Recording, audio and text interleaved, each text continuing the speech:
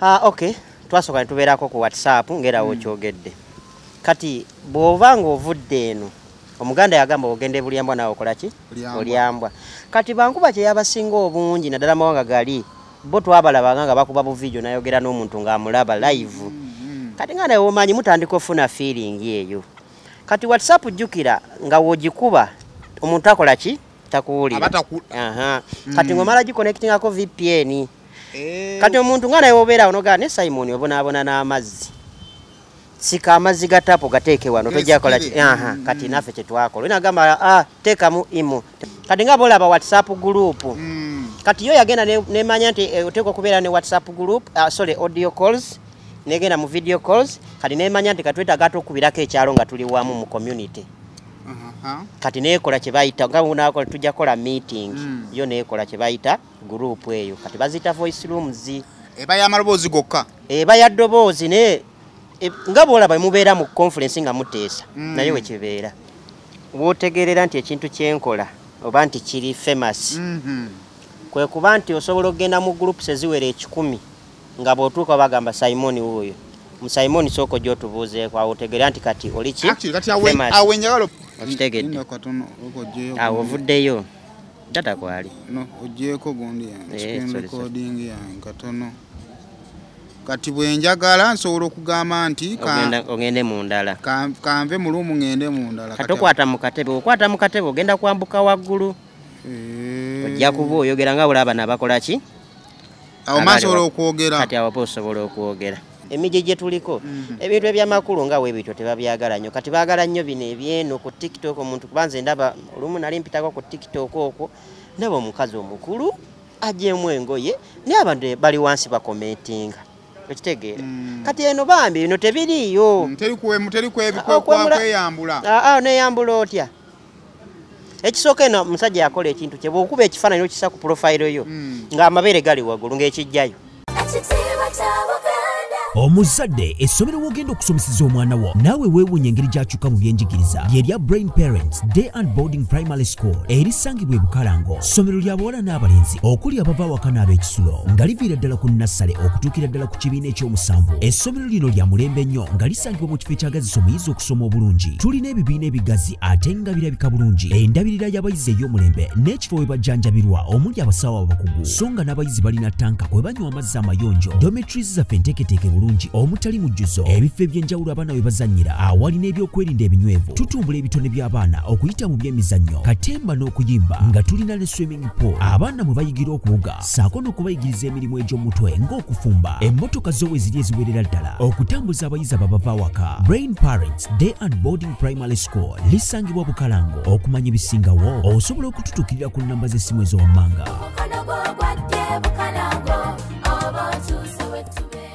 Awali Holdings bubasimi ba biodigester tanks bakutegeeza nti obanga oyagala kusima biodigester tanks ekyo kibakwase mu ngalo zaabwe 5 bweziti ensonga bajja kubanga bagiggusa. Bakutegeeza nti biodigester tanks zezazze mu kifo kya septic tanks lwansonga nti za layisi zitwala obudde butono ate nga nyangu za kumaintaininga. Za layisi zitya nti zo tozinywamu oteeka mu buteesi kirungo ekirungo ne kikuba obucaafu ne bufuuka amazzi ne buyingira mu ttaka. So gwagyetaaze kuba ku namba ey'essimu eri ku screen. Extreme official yonna gy'osinzira okubanga ate otulaba subscribing ku mukutu guno okusobola okubanga ofuna videos ezifanaganako bwe ziti. Yonna gy'osinzira gy'otulabira tukwebaza okubeera nga ate otwegasseeko. Tuli powered by banafu ba Awali Holdings Uganda Limited abakozi ba biodigester tanks. Bakutegeeza nti oba wetaaga biodigester tanks ennungi banoonyeeko ku namba yaabwe ey'essimu kwogenda okubanga ate obasanga. Ali banafu ba Brain Parents Day and Boarding Primary School basangibwa Bukalango no bakyagenda masukulu nga bawandiisa abaana. So bakutegeeza nti gendayo osobola okubeera nga ate nawandiisa abaana bo gwayagala okubeera nga ate basoma. Terms zitandika next week actually namba atandise dda. So osobola kubanga owandiisa omwana ku namba gya screen yawo. Brand shoppers basangibwa Kabalagala batunda ngoye z'abaana okuva ku lunaku olumu ku myaka 12 gwe yeetaaga okubanga osubulira shoppingira abaana bo batunda ne mu wholesale bakubireko ate nga kati saazi bagaba ku 50% discount. Kale namba yaabwe empya by the way waliwo ayina namba naye nga gy'okubako nkadde empya ye eri mu kala eya pink so bakubireko okusobola nga ate ebisingawo obitegeera. Kale YouTube mukutu lwakuba nti ffe tuli nnyo mu kurecordinga videos ne tuza uploadinga nsobola okubeera live. Interaction esobola okubeera nga ndi live.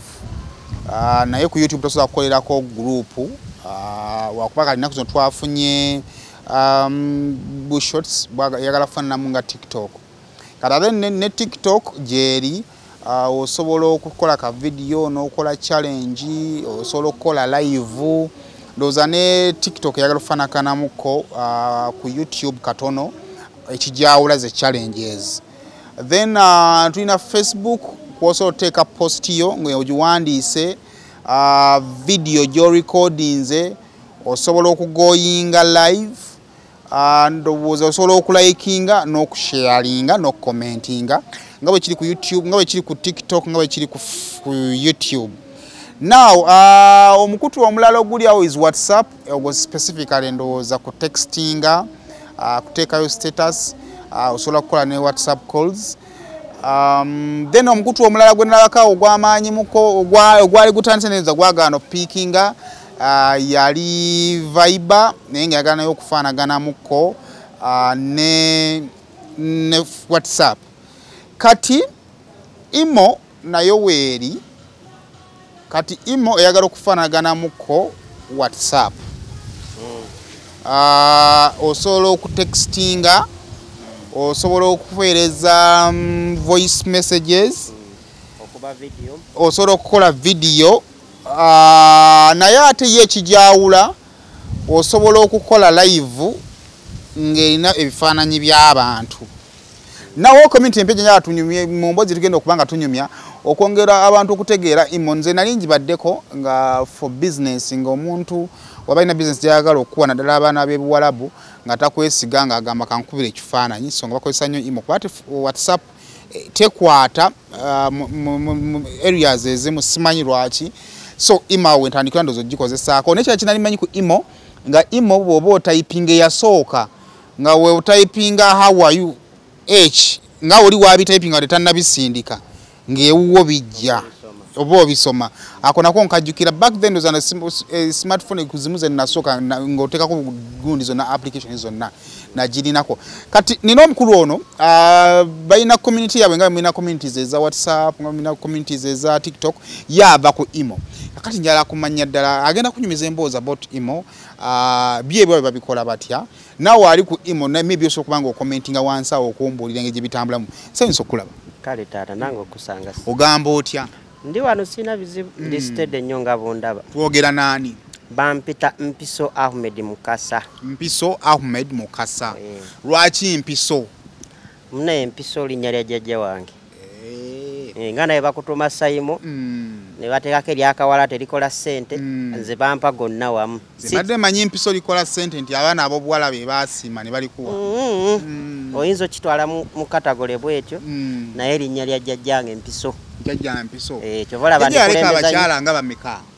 Jjajja alina abakyala babiri. Linnya teyali Swazaamu Lawrence. Kakati owangalira oliwo wangalira mu Uganda oba? As per now ndi mutuze wa Uganda. Naye nga nkolera mu ggwanga lya Abu Dhabi. Okolera mu ggwanga lya Abu Dhabi. So wakomyewo bukomi oba wakomawo? Nakomawo ennaku nga wiki kati eweze endowooza. Wiki eweze. Okay. Kale Mpiso gwe tulina. Njagala agenda kutulambulira emirimu engeri gyegitambulamu ku IMO. N'engeri abantu gye batambuza. Mumanye tubeere ku app kati nze. Naye nga si nze nannyini waayo just nange kwendinga. No, IMO is an app nga app endala zonna. Naye kati nga bw'otali mutuuze woyinza oba tusigwe president wa Abu Dhabi naye ng'osobola tuwulira business ezitambula mu Abu Dhabi. So now, app nyingi nnyo. Gwe interest y'okubeera ku IMO gijjawa? Okay. Twasooka ne tubeerako ku WhatsApp ng'erawo kyogedde. Kati bw'oba ng'ovudde eno, Omuganda yagamba ogende bulyambwa nawe okola ki? Bulyambwa. Kati bankuba kye yabasinga obungi naddala mawanga gali, bo twabalabanga nga bakuba bu video nayogera n'omuntu ng'amulaba live. Kati nga naye omanyi mutandika ofuna feeling eyo. Kati WhatsApp jjukira nga wogikuba omuntu akola ki? Takuwulira. Kati ng'omala giconnectingako VPN. Kati omuntu nga naye obeera onogaa ne Simon obonaabona n'amazzi. sika amazzi ga tapu gateeke wano tojja kola kati naffe kye twakola inagamba teekamu IMO teweetaaga VPN teweetaaga kintu kyonna ne waliwo n'endala eriwaawo eringanga WhatsApp botimu ndo kati ate botimu yeringa second version of IMO naye kati nga omanyi app zijja buli omu azimbamu engeri gyakola ki mubaamu futures eziri mweno nga muli tezikola ki so botimu egenda okujjanga mulede mufunye botimu already egenda okujjanga IMO ate weeri ate nga egenda ekola ki advancing mu technology kati IMO eyamba nnyo omuntu naddala singa oba okubira omuntu ng'ali mu kyalo teyeetaaga bintu bingi oluga mama oluteekamu bwati gwe audio call ng'okubanga abali ku voice call kasaba ne data nga kiwedde so kakati mutuuka mujoyininga IMO kati tutuuka nga omanyi nti mumala okubeerako ebweru otandika otegera kuba nsuubira amukonkushuwa 100% buli ali ku IMO wano e Uganda idea agifunira ku muntu ali bweru kuba nsuubira bonna bali funa IMO either nga olina wali okwana Kadama ng'ayagala kulabako n'agamba funa IMO oba Kadama yali ayagala kuwa abaana bannaye akuwa business ya mitwalo gye n'efukira obuzibu abatakubonyaabonya aba just alaga buvunaanyizibwa ku kintu kyakutumye buvunaanyizibwa tugende mu maaso kaakati munna akugamba nti teekamu IMO twogere kati naawe ogisaamu obuuza ekola etya kati yejjukira aba akola ki akulagirira kana ffe era twali ku Facebook ku WhatsApp okwo obeerayo n'omuntu waali n'omukubira kati ogenda olaba nga munna agamba eyobonaabona teekamu ki so specifically ensonga ebatwala ku IMO ensonga esookera ddala eba ya communication okusookera ddala kati nga bw'omanyi bw'ogenda okulya emmere bakuwa essowaani y'emmere bwe basooka ne bakuwa yonna osooka n'omala nti ekifo ekiri sayidi ki nti eno omuceere sayidi wa eno akamonde wa nti eno kati gwe option yo oba priority n'okyusa oluki olusaniya webale nnyo ne lujjawo oyagala kajjukira embeera bangi buli omu alina kyaliako kati gwe making sure nti ekifo kino tekivawa mu maaso era buli abanga agera mugamba sokomalewo omuceere kati nakyo bwe kyali katubeera ku media okwo okuba kati eyina kye bayita voice ki kolo voice call gireke eyina kye bayita voice rooms kati gwe tokimanyi kati nga bolaba WhatsApp group kati yo yagenda nemanya nti oteekwa okubeera ne WhatsApp group audio calls negenda mu video calls kati nemanya nti katwetaaga ate okubirako ekyalo nga tuli wamu mu community kati neekola kye bayita nga bunakola tujja kola meeting yo neekola kye bayita group eyo kati bazita voice rooms eba y'amaloboozi gokka eba ya ddoboozi naye nga bwolaba mubeera mu conference nga muteesa naye wekibeera oba ali obaddeko ku zoom nembeera mu zoom kanaye kiina era alina video erina ne audio naye kati wano mu voice room muba mukozesa audio zokka ojjanga bojja n'akawunti nti yosayimu akoze eki atuuse n'otuula wali nti ani omulala nti denesaze naye n'atuula wali kati ne mubeera kubanga egaba nga bwolaba host wa TikTok emuwa obutebe oba emuwa obutebe bwakyalizaako abantu buli omu najja kanaye egaba obutebe bubeera 9 bantu 9 bebekkomo bekkomo kati kyeyina teri nga bwolaba TikTok yo bw'oggulawo ekwawula kuki ku balala era nga bwolaba nti kati wano tugeze nti kati Museveni oba ne katugeze oba ne Kadaga buli omu alina posti eyiye kati era ebalamu nti ono yasemba waggulu kati gwe okwata akawunti yo no downloadinga IMO ne bukya ku makya n'okola group ng'ekudifferentiating ekuwa sitanga yaki ya yellow kati nze bwe nzija nga njagala kubeerawo njagala kukola emirimu naawe ng'ogamba nti kati ate Simon n'omumusaamu kuki ku grade ng'ekuteerako sita ya bbulu okitegeera kati sita zino eri eya yellow eba efuga gwe wa bbulu tokola oli byalina kola ki byakola kati era oyo wa sita gwe bawadde sita asobola okufulumya mu luumu eyo singa oba okola effujjo bwaba kale ng'omulabikidde bubi bwaba kale nga takwagadde oyinza okujja bino nti nze natandikawo group nze admin nteekamu nga bwe nzijjamu nga bwe njagala era okikola singa gwe oba ogiina kasoba ne site eya yellow ngamba ayina ekirowoozo ky'otandikawo group nina ekirowoozo njala tandikawo group naye nteekamu abantu benjagala ekyo automatically tekinfuula admin bw'okola group kati saazi n'okwata esimu yo n'oteekamu app n'okola group kati gwe ate ofuuka nannyini group era n'ogituuma erinnya Simon and biki era ebeera waawo n'oba ne sita eya yellow okitegeera kati obutebe obwo bwe bakuteerawo gwe oba obuvunaanyizibwako bwonna era ne lumu yo gwe oba okola ki ogivunaanyizibwako kati otandika okuleeta abantu nga wonaabeera na administration n'ogamba nja kukola n'egundi nja kukola n'eibulake nja kukola n'egundi nja kukola n'egundi kati abantu abo bonna we bajja obafuula ba admins bo era aliyo bo bakiwandikako nti admin okateekako ng'era bakakuteerawo mu abbreviation oba admin bwadinganga ba admin bababalira ku muwendo gw'abaana abantu omwenda balina obeera mu gurupu etuukawo nebeera n'abantu 14 bo tebagirinaako buzibu era ogijoyininga ogifollowinga n'ogirayika kale kimwanga okugirayikinga naye nga ogirina gifollowinga kakati akalala kenyagala okutegeera whatsapp ngattamu ba contact bange whatsapp gwofuula oli bwajja n'ateekamu akawunti yo bw'ateekamu akawunti gosobola omufuula adimi mweyo gurupu ekiŋŋamba engeri abantu gye beegatta ku IMO nti whatsapp abo bokka bacontacts bo boofuna IMO gurupu yeezuulibwa etya nti nakutandikawo gurupu abantu bagizuula batya webale nnyo kati otandikawo gurupu nze nenzija nengijoyininga jjukira nange immediately kasa ngenda mu gurupu eyo wano abaana babulungi nti gundi ali muki mulumu bweti kati omuntu ayinza okujja nga Saimo akwagala nnyo nawulira kati nga wobeera katugeze ogezeko mu Wuno abantu bakolaga Saimo ne bakola ki ne bakuŋŋaana kati era wali kasoba nga omuntu oyo omuyina mu contacts zo ekola ki emukulaga nti Saimo Wuno wano era ali mu gurupu bweti kati yo kye yakola ekyenjawulo yateekawo kye bayita follow bakayita follow oyinza okuba Saimo sikumanyi sikulabanga nako saagala kuwuliza saagala kulaba naye kasankuteekako follow bwe ndi bakutaddeko ekinkumu kati nze kasansikolinga bwe ngenda mu voice room wonna wooba oli nze mba nkulaba nammwe muyina nga we yandibadde timeline wendabira ku Facebook tigundi apostinze ekifaananyi gundi akoze nammwe mugirina timeline gwe kasojjawo bwoti anti ina wano ewasooka we wali chat sizo ne contacts zo kati n'ogisikamu bwoti nekuleetera gurupu zonna nga bwe ziri kati nekulaga nti eno ya Lamu eno ya gundi eno ya gundi era waliwo abantu bameka nti bana aboogera baliko basatu abalala bali mu audience bwekito wekiri kale kusema official wetu bwe tutandise bizibu muko oba tobimanyi naye ndowooza mwaba bimanyi bibanguyira kakati Bannayuganda bameka bali ku mukutu ogwa IMO balinga bameka gwe kyobobala omukutu gonna awamu nga bobala TikTok nabali we bali kubanga bwogendamu abantu bangi bagisookako oli n'agivaako n'agamba ngikooye nga naye woolina TikTok active kyemanyi bayinza okuba balinga bawera akakadde omanyira wanti kyenji ku TikTok video etambula nomanya nti ndi mu views bweziti kati ewammwe mumanyira wanti views kino kyenkoze kitambudde actually wotegerera nti ekintu kyenkola oba nti kiri famous kwe kuba nti osobola okugenda mu groups eziwera 10 nga bw'otuuka bagamba Simon wuuyo mu Simon soko gy'otubuuzeeko awo otegerera nti kati oli ki kati awe njagala okubuuliza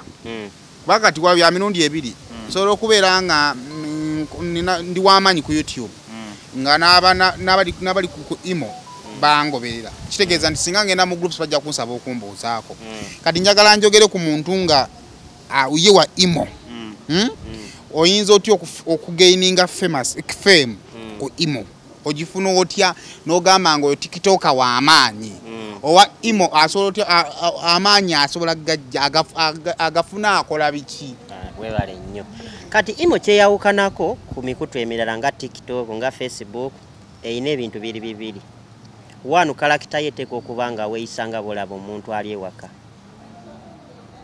okusobola okitegeera oteeka okuba nga okola ebintu ebikufuula nti oli mu community wanu oteeka okuba nga mu bigambo byo eva obakulaba mu kamera oba nga okutta omuzindaalo oteeka okubaako ebintu ebyencouraginga omuntu wanu ng'omuwa either ng'omubulira ebikwata ku nkola ye eya ssente that is first ekyokubiri ng'omubulira obulamu bwalina butambuza atya ekyokusatu oyina okumubulya nti mu bulamu buno obwa social media oyina kweyisa otya kasi ogenda ku IMO n'otwalayo okuwemulako gw'ogudde bino bawemula ne bajjamu empale ne bakola batya IMO gyesonyiwe kubanga Bannayuganda abaliyo beeyisa kitegeevu kyekisookerwako wadde nga katagule z'abantu bonna zikola ki gyeziri so bw'oba oyagala okubeera famous n'ogamba nti kati Saimo gyatandikira ku 1 2 ogende ng'olinnya teekawo ekigambo either nga biri encouraging kyekisookerwako ekyokubiri oteeka okuba nga bibeesingira ku ddiini ekyo kyakusatu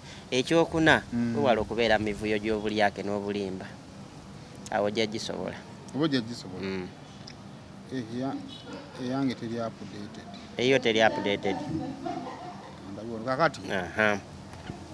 Akati wano. Akati wano zino gwe oli muki? Kati kino kye bayita voice room. Ezo ze ziroom. Kati nga wogiraba eno eriko sing and searching. Kati gwe batekolero kuleka ng'onoonya awo ng'oyitawo. Kati zibaayo nnyingi wansi. Eno eba timeline wokebera ebigenda mu maaso. Era kati nga wookiraba wano tekulaga nti abantu bameka 1 2 3 4 bali waggulu. Era ne wane kateekawo mu nsona nti abantu 5 be bali mu room eno. Kati wekubeerako aboogera era bo babako akazira bakakola bwe bati. Inda katono nnyo mara okukiteeka ku screen recording ano omuntu atulaba n'amuteerayo. Badde ngamba. Kati nga olaba wano eno eriko tutandikidde wano wawe no timeline eno. Ogiraba? Kati bino ze setup za zino ze settings zizaayo. Wano oyagalira okyusa account oba yagateekamu ndala neno private so toyagala muntu alabe kikyokola awo ogendera ngera olaba bibera ku WhatsApp biki. Kati kino kye bayita IMO voice room. Ogiraba wano? Genda kotwalo. Wano. Ngenzeyo. Kati eno oli mu setting. Oli mu setting olina kyoyagala okusettingamu. Kati sokoddeyo wali.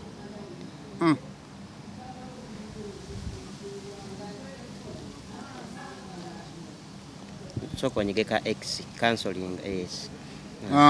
Kati wano oba otuse muki mu rooms ezenjawulo. Era kati wano ze zino rooms wa joininga. Nazijoininga ko babanteka mu rampaka. Kati gwe wazijoininga nenga tomanyi kuba eraga my rooms wazikola ki? Wazijoininga. Era bw'ogikwata mu bot egendawo direct. Okirabi? Nyabo yabayindi. Kati eno yabayindi. Kati sayimo era ozzo oli wano waggulu. Bakuba teweeraba naye oba ozzo oli wano waki? Waggulu. Era bw'okwata wano ekulaga ate mulaba sayimo Wuno wano wansi. Oye ye sayimo. Kati bano bonna be bali muki? Mu room. Kati wowe oyagala okuvaako nga gojja wano ng'onyiga wano waggulu ekulaga live room. Okitegedde? Awo ovuddeyo data kwali. No, ogyeko gundi screen recording ya katono. Kati bwenjagala nsobola okugamba nti ogende mu ndala. Kanve mu room ngende mu ndala. Kati okwata mu katebe, okwata mu katebe ogenda kwambuka waggulu. Ojja kuba oyogera nga bulaba nabakola ki? Awo masobola okwogera. Kati awo osobola okwogera. So now ebyo nno bye bimu ngezezaako just kwagala kubalaga. Nze kyembadde njimanyiiko kumpeereza message. Ebyo bya message ate bidala nnyo. Kumpeereza message nga bwenziramu neze siddamu nga nziraba nti saagiddamu eyo. Nzaawe mbadde nkoma n'amasimu. Ate waliwo n'awalala wano wenadde njagala okukulaga wano nti ojja wano lwakuba eno eyiyo kale nkola nkadde tenaba genda ku ki kati wano zino that ziriiko nyiga wali kati ddayo emabega lwakuba eno eyiyo kale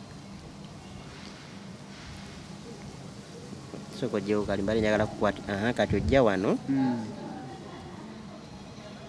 no we yagala kola group chat nga mwagala kubira family yo bamuli bameka no ujja wano okiraba kati we yagala ya private ng'onyiga wano private kitegeza ntegena bela recommended eri muntu tejaba mu public bota dembo kae bajjo kola ki okugira oyagala public ng'okwata wano public kitegeza ndi buli omaso okujja access buli omaso bologiraba kati abo mazo kola group yo ng'ogiteekawo wali ng'otandika kwasaganya n'abantu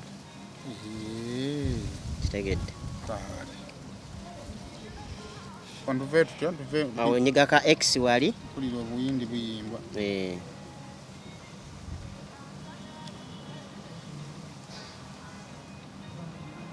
live onyiga live kale kakati ebyo tumaze obbiraba kakati mumaze okutuukayo mugikozesezza okukyatinga ne byonna mubikoze musalawo ddyo ogamba nti kakati ate ekintu kino tukyorganizinge okusobola okufunamu n'enteekateeka ey'obukulembeze. Right, kakati nga bw'omanyi nti Omunayuganda abamu baba bakujjukiza kubanga boolaba nti omusajja yakeera ku makya Saimo okuze kutuuka wano ndoza River Nile badde ogiwulira Lake Victoria yaliwo gw'osuubira Lake Victoria n'omukulu John Speak ani asinga obukulu Victoria kati kitegeeza yalingawo naye ng'oli tannabakiteeka mu idea kati tumala owangaalira ku IMO tufuusa abakadde baako nga omanyi nti kasoweza omwaka mu kino nawe otandika okweyita muki omukulu batandika okubeerawo abaana bagamba nga we tulaba TikTok we zironda ne balonda Miss TikTok osima ne balonda Bestiani Comedian of the Year biki kati bano bo bakyasooka ne kibalemera agamba tusooke tukola organization nga tubeera nti twogera Luganda kuba ogira byendoza ya mawanga gonna kuba nanyini waayo mu Bangaali tamanyi takumanyi takola ki Munnayuganda tamumanyi eriko Ababangaali eriko Abayindi kati ne basalawo ne bagamba omanyi tukoleyo ekintu nga kisobola otugatta awamu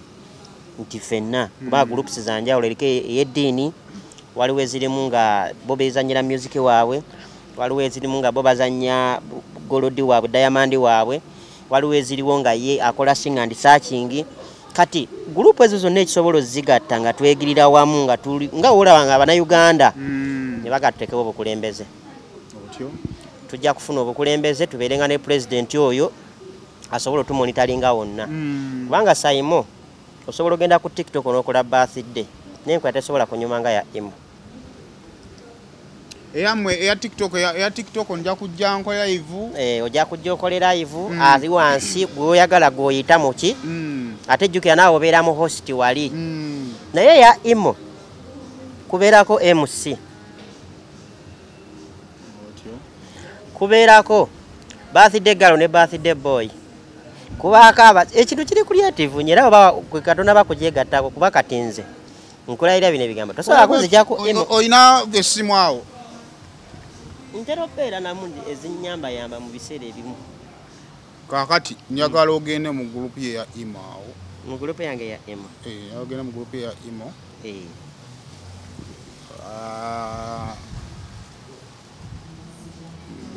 oyagala ngende mu gurupu yange ya IMO neno sina gurupu eno ya mukama wange nze just ndi research mu no kyengamba gy'oli mu gurupu ya IMO yino wano natuuse dda watuuseeyo kati omuntu okumanya okugifuna agisaakinga ateeka mu kisoko gisaakinge wano kati awo bw'oba oyagala ogisaakinga oteeka okunoonya omu ku bali mu gurupu eyo kati olinamu contact yani simanyi pozi ono obedda nkubira bamuyitaani bw'aba akubiddeko ku IMO gikwatemu nkubira ku WhatsApp yodda akubira ku WhatsApp wagisavinze gisavinge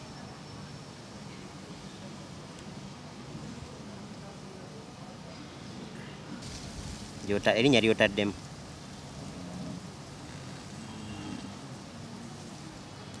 kati gikwatemu kakati kwata mu kifaananyi ekyo wana wali akafaananyi wano kakati gurupu ye yino wano ogirabye yino wano esookera ddala bw'okwata mu gundi y'omuntu enamba gurupu kati ndi mwene esooka wano kakati kati nammwe abali awo mugende eyo linda sokoddeyo emabega kwata mwene esookera ddala eyo si yeno yeyo yennyini kakati yindako mmala okugira wano kati abali bakola ki kakati njagala oyambuke kwata wano mu siti namba 3 eriwa gwekwata mu siti yonna gyolaba kati awogerako ekigambo kyonna kyoyagala wange njagala babuuzaako nedda tulinga bwe twogera wano kati ono gwolaba yooli wali aliwa ono kakati kyenjagala ommanya kakati nga gundi eno bweri wano katugambe kati wano birthday ekolebwa etya wano kakati wano leka nsooke nkulage Daisy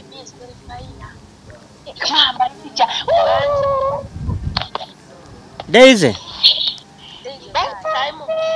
Tablaza gamba Zaina nkwateko mu namba 4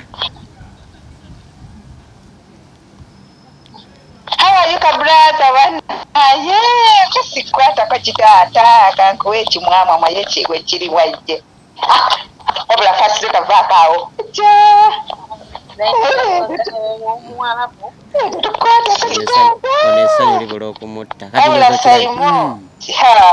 so kakati wano wemera munyumiza kakati ono ali mu hosti yaba bakyaziza wenna yaba bakulya wadembo muting entebe zino zonna bali waki bali eno wansi kati bano bo balaba bulabi babeerawo wansi kati asobola okukyusa luumu eno nebanga esobola okudda wano wansi ng'omuntu yenna wadembo okubanga mulaba Daisy esoko bateekereko luumu eno muki mu audience soko kyusodde mu audience anange bamagi baliriddawa bajje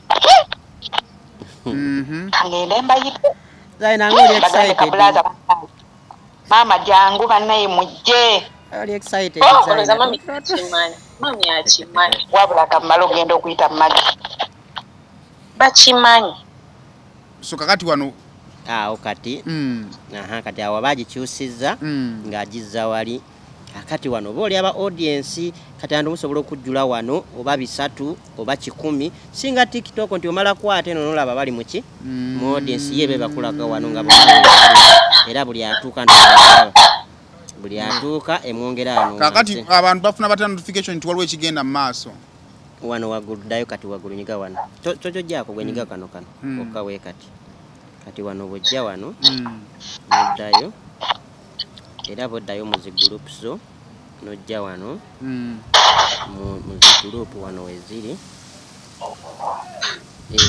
eba eteekako omulamwa kati nga olaba guno oguliko singa ndisaking kati yayiyo yeeno osobola osoma ekyo ekigambo kati omuntu aba akiraba n'amanya abantu bali mubameka eba emaze okgenda online kale kakati ndowooza bano katubasibe tugende maaso neyinta kati bano basiibule oddayo wano oba ogikuttemu kati kwata mu kano nobagamba nti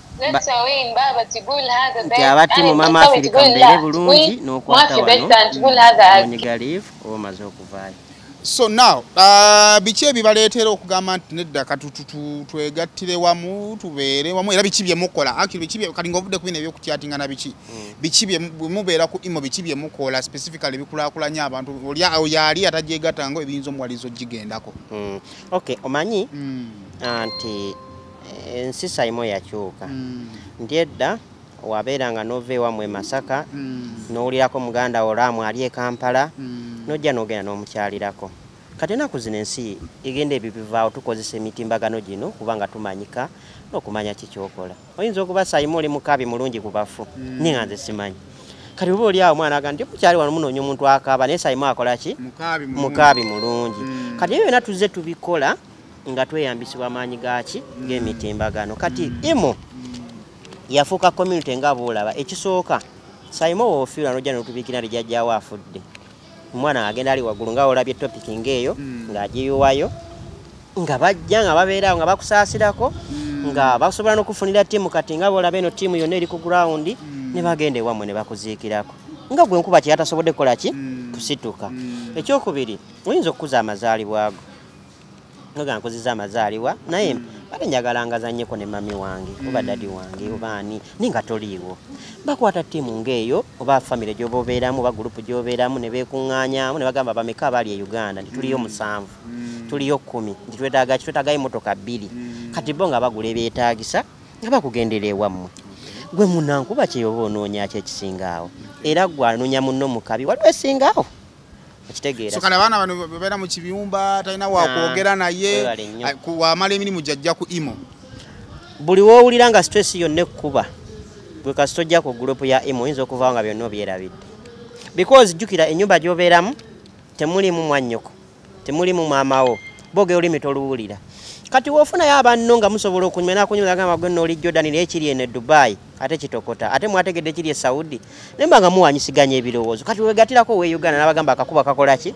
katonnya awo embyozi neekola ki olunaku ne luyita omuzungu bw'ati we yakola essimu bwe yakola media obufere ku social media abantu abasinga abaana bajjira mu kufuna kampani ne mubafererayo ne bababbirayo ne babeesigisa okukola ebintu ovuleti katubadde ne oyinza okuba ye wa TikTok gwe baawente abamu complaining consumate zaabula zaafa bikoze bitya ewammwe biri bitya actually byasooka ne bibeerawo nga omanyi nti tuli mu bavubuka society y'abavubuka omuntu akola ekintu nga tamaze kubuuza ye kasitawulira nti kigamba kitya ye ng'alumba kyova nti anabasooka okugenda ku kyeyo kyabazibuwalira kuba baali tebakola ki naye kati lwali nabo balina information amanya ki ekigenda mu maaso kakati byasooka ne bibeerawo ng'abantu omuntu ajja n'atandikawo ekintu neyeefula ali mu kyalite n'akuŋŋanya obusente nabba ki abaana naye ekyenjawulo ekiri ku IMO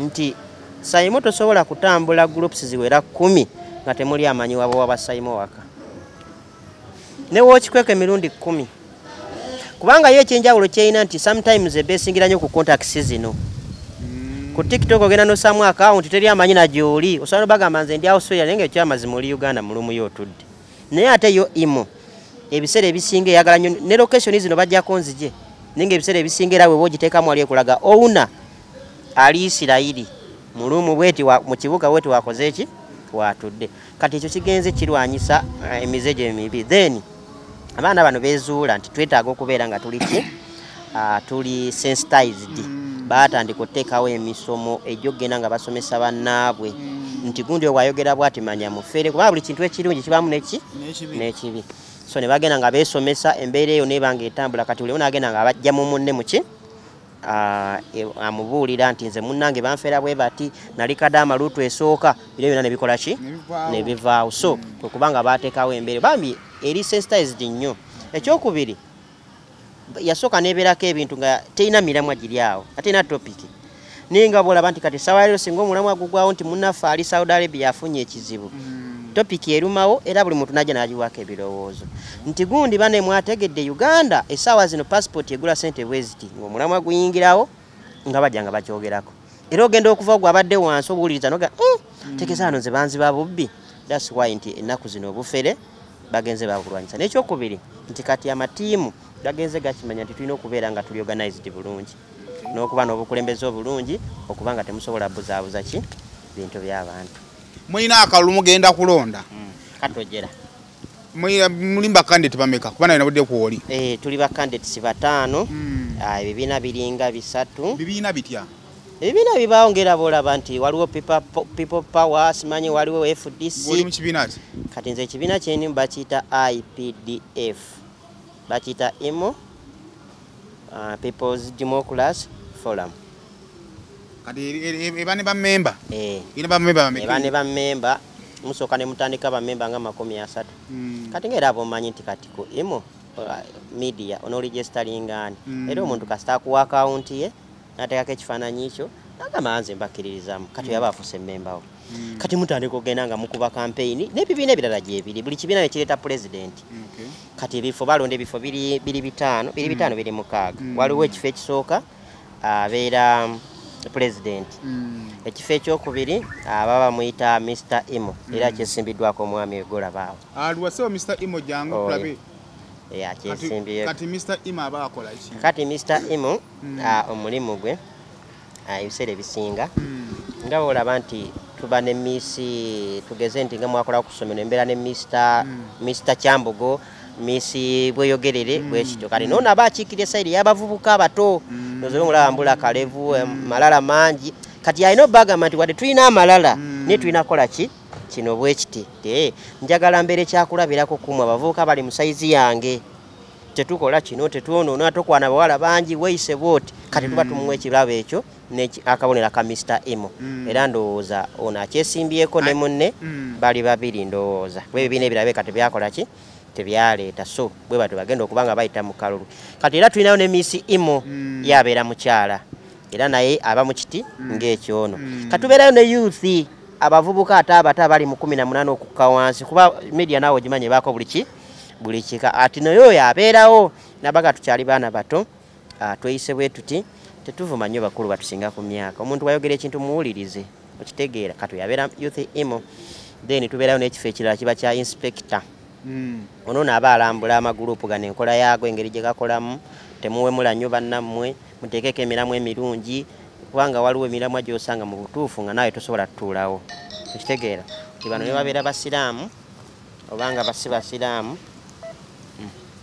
nti bano basiraamu bano ate gwe oli mukatuliki nti toyingirira muki musiraamu leka asomesa eddiini ye bulungi nga tayi inspector then awo tubeerawo n'ekifo kiba ky'abakansalars nti babuulirira ofunye omukazi muyise booti kubanga kuliko nga bw'olabeera okwetega nga we kuli ku TikTok nawaliwo ekiri nti gwe erinnya lyo gyali zimba booti erinnya lyo gyali kwata booti oyo nno babeera bakansala ow'abaami n'owabakyala then ekifo ekirala kiba kyaba religious leader kati omulundi guno bakikyusizaamu si kyakubako kalulu kati bo bagenda kwerondamu nga baani abo bo b'ogamba bo baani abo kati nga bomanyi nti tulina amadiini mangi ngamba waliwo akakiiko ak'enjawulo akategese okulondera akakiikula akatekoyaniyalonda liri ggwanga ddamba ani yakalondako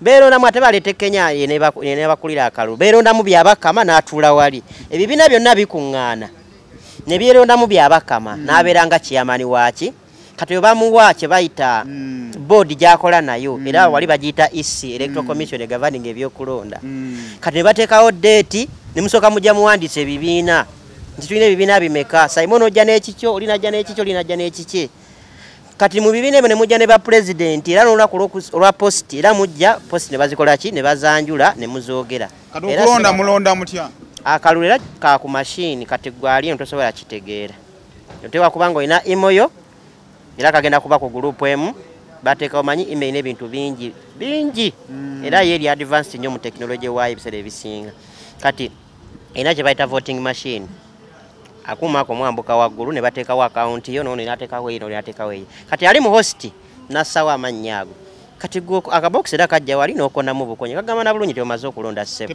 kati host amanya nti ono awadde oli ate amanya atya ye abala bululu buweereddwa ate anomumanyi oti kakyama kale mukyemanyi mujja bitegeera mujja bigumikiza mubitegeere babimanyi abasinga babimanyi lwakubanga nti omanyi nti emije gye tuliko ebintu ebyamakulu nga weebityo tebabyagala nnyo kati baagala nnyo bino ebyeno ku TikTok omuntu kubanze ndaba olumu nali mpitako ku TikTok okwo ndaba omukazi omukulu agyemu engoye naye abantu bali wansi bakomentinga ekitegeera kati eno bambi bino tebiriiyo kweyambula neyambula otya ekisooka eno omusajja yakola ekintu kye bw'okuba ekifaananyi okisa ku profile yo ng'amabeere gali waggulu ng'ekijjayo erina guidance bambi nnyingi bw'obeera mu group just n'ogeyogeza olulimi ne lwabukamu nnyo nga bakumyutinga toddamu kwambuka mu lumu eyo ye erina amateeka bambi mugenda londa ddi tugenda londa ng'ennaku z'omwezi 4 era akalulu kano ndowooza it's like a fundamental change kubanga bintu bingi ebigenda okukyuka twagala tujjewo ebibiina ebyo nga bw'obiwulira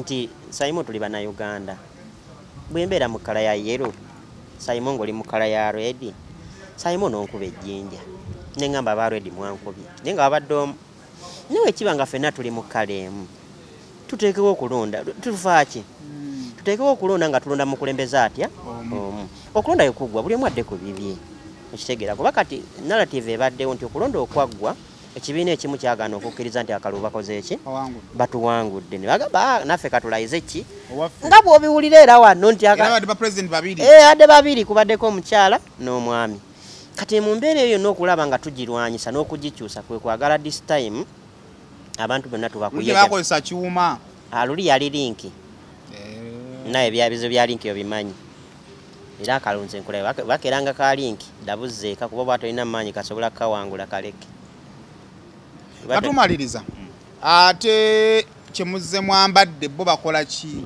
team Mama Africa eno nno team bagiyita Mama Africa era nga tukulibwa omukyalo we bamuyita Bagume Zaina ye CEO waffe yatukulembera omukyala nno ono bambi mukyala musoga omukyalo oyo ataddewo erinnya lye lyamaanyi nnyo ate nga afuddeyo okulaba ng'ayimusa kye bayita omwana wa IMO kwenyumiriza mu IMO ye ekisooka akozeko ku charities ez'enjawulo era na right pa now tulinawo charity ejja mu maaso awo yalina kubeerawo mu mwezi mu kisiibo naye nga bw'omanyi tulina ebintu ebiva London, USA tebinabakola ki kutuuka kuba abantu bangi abaatuwa engoye ez'okugaba ninga tezinaba kutuuka kati tukyali awo process y'okuposinga ebintu ebyo etwalamu eki ebbanga. So yenyumiriza nnyo mu charity n'okuzimba. Watandika okuzimba na okuzimba omuntu nti Patrico kasole Saimo weetaaga ki nti neetaaga okuva wano bantwale wano kino kinyongerako kino kikola ki kinyongerako. Yes bw'avaawo awo n'alaba nti Saimo kyekisobola okuleetera okufiiringa nti oli home nga oli ku mawanga g'ebweru nti wemba ne birthday yange mugende mu surprisingire mami wange mukole birthday nga ali kuki ku ground amutumira abantu ne bamuleetayo ku sukaali ebyo webityo. So yeno no gyolaba nga nerimu abasajja ab'amaanyi era ndozo balaba bansinga n'obunene naye ate kati nze president waabwe ate bajja kunnonda ku mpaka kati naabanga ekintu ekyakiyimusa okulaba nga buli mwana waali abeerako wakola ki ayagala omwegattako akola ati kyangu nnyo gwe genda otekemu imoyo bagenda ku TikTok asonoonya awali bakitawo Mama Africa oba Proud Musoga ng'ojja kuba omulaba gwe ataddemu imo genda kuti Mama Africa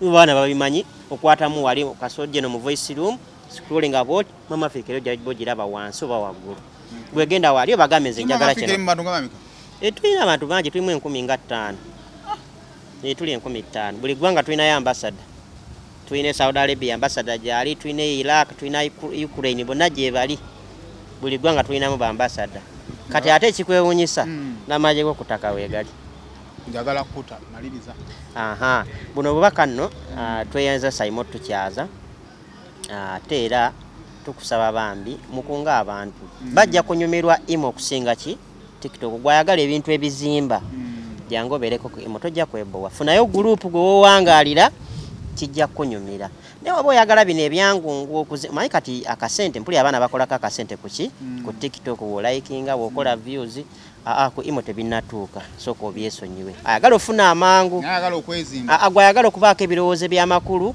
akufuna mukyala atebenkedde bulungi akoye embeera ng'agamba nti ze oluva eno njagala kuddayo kunoonya musajja gwe ngenda kufumbirwa gwe jangu eri naye bw'onoobeera ku TikTok bigenda kubanga bizibu onoonya musajja oba okyanoonya otudde mu ddiiro omuntu ayitewo n'empale agikuba ogambe nti ate empale yani agambe mbu ya waboda yandeseeko gyo waboda yerabira ate empale ewaka kati ebintu weebityo kitaaga nojja ku imo n'otegeera wa gye bajja baki abantu abalungi. Ekyokubiri bana imo bonna buno bubaka bubabeeremu tuli mu kalulu kano ka mwezi gumu pulezidenti agenda afuga emyezi 6 mukikkirize afuga emyezi ka myezi 6 si kwerebeza mu ntebe mukikkirize tulonde bulungi awangula afuge gwe bawangudde tuzaako omutwe gwe wansi n'engoye zino ze twambadde bannaye za kampeyini tuziggyemu tutandika okuba kampeyini nti kampeyini yaliwo mwezi gumu yaggwa kati tufuga ki bantu so mutwegatteko naddala baagala okutuwagira ekibiina kyaffe kigenda bakyamaanyi nnyo kuba gavumenti egenda kuba yakintabuli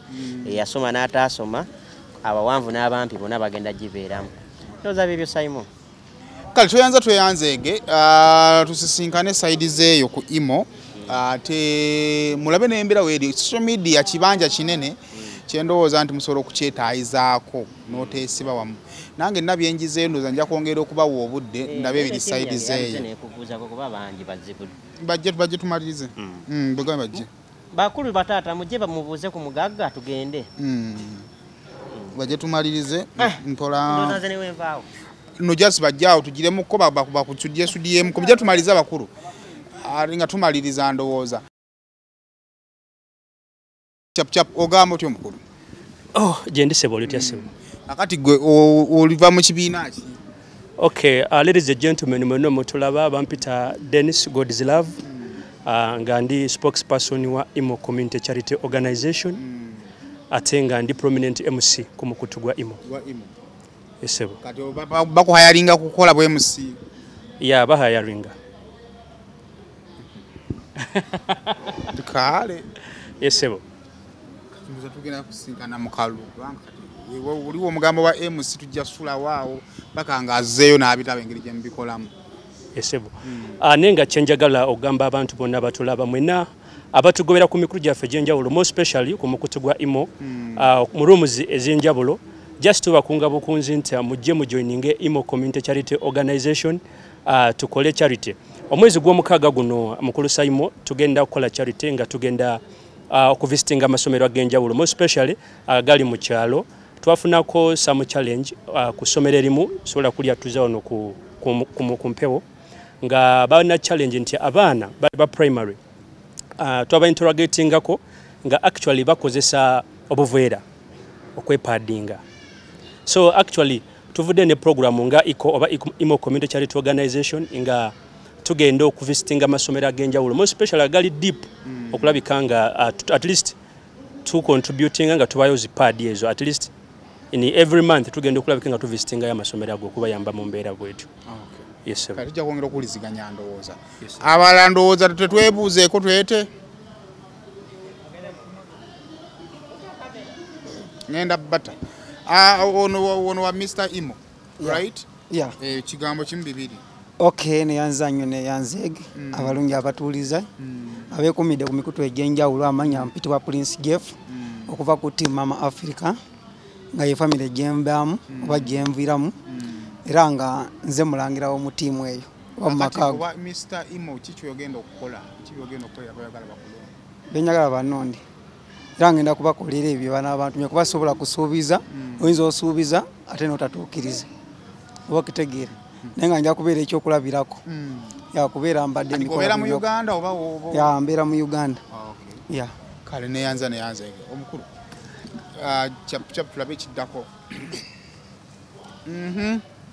Mukulu sai majeva Agamba otya teni mukama wange naye gye bali kosa ogera nani ogerako ne Vijjo Destiny Vijjo yesebo nawe wa Vijjo obukolerako IMO yesebo kati gwe obukola otya ate bukolera like nzija ne performing okugeza nga okwagaliza abaana amazaalibwa oba oli awo notuusaako obubaka eri like bamama baffe ng'oli ayagala musiima so mu ngeri bwe zityo kandi mama wabagala kwagaliza mama amazaalibwa amalungi mama afuna IMO ne mumugattako ne musula no it's like asobola like oba kuŋŋamba mukolereyo obubaka Vijjo nakaweereza maama we like oba nenzija ku live nga kuliko birthday girl oba birthday boy nembagaliza amazaalibwa.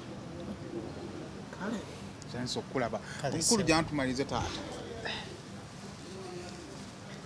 bigenda bitya si bibisebo amanya engineer Ram engineer katete gwo okolako ki ko IMO okay mvya mutima Mama Africa nga chief operating service era nga ndi member wa IMO Community Charity Organization era former EC commissioner wa IMO wabba akaita ba president ababiri akalolo tetwakabba waba kucho kuleta ba president ababiri obuzibu bwava kukwegwanyiza naye oba oli awo nti twakifunidde eddagala ekyo. Okay, gwe kye kyakujjako ekyanzijjako just tusavinga mwaka gumu obudde bwange bwali buweddeko.